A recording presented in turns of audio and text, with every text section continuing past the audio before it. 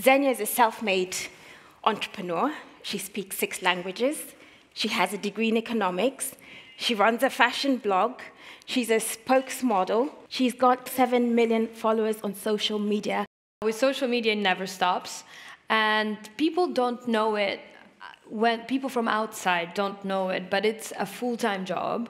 And the most successful figures in my industry, I'm not the only one doing this, are the ones who work the hardest. Social media is 24/7. Do you have tips for people starting out on social media who want to change the world? Find a voice, find your message, and be consistent. Social media is always about consistency. You cannot have a break.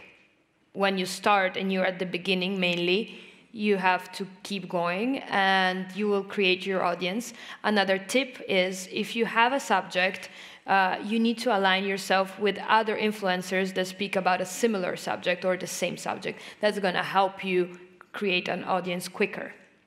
How do you understand your community? How do you learn who your community is? Social media, and whether it's for your personal brand or your brand as a business, is always visual, is always light. And even if your message is deeper, is more intelligent, is a more serious one, you want to portray it in a light way. If I speak about female empowerment or acceptance, or I speak against prejudice, I tend to do it through fashion, through makeup, through beauty, through something funny, through me eating my lunch and talking about the food I'm having, and at the same time try to convey that message. It works better. How do you cope with the perfect image needed to succeed on social media?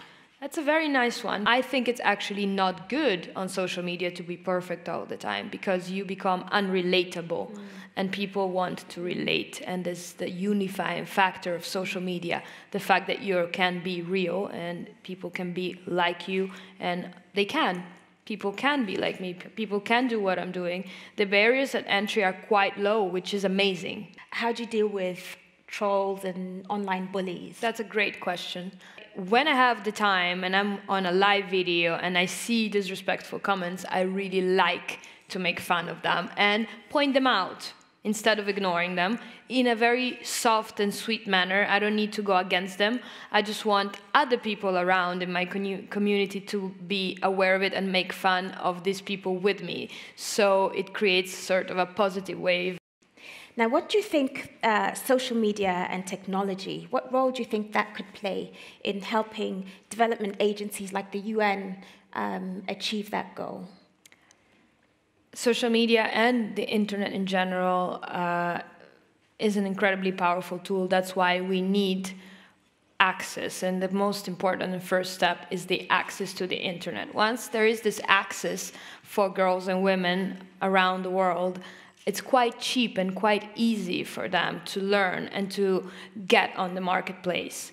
I think it's the easiest way to reach a community.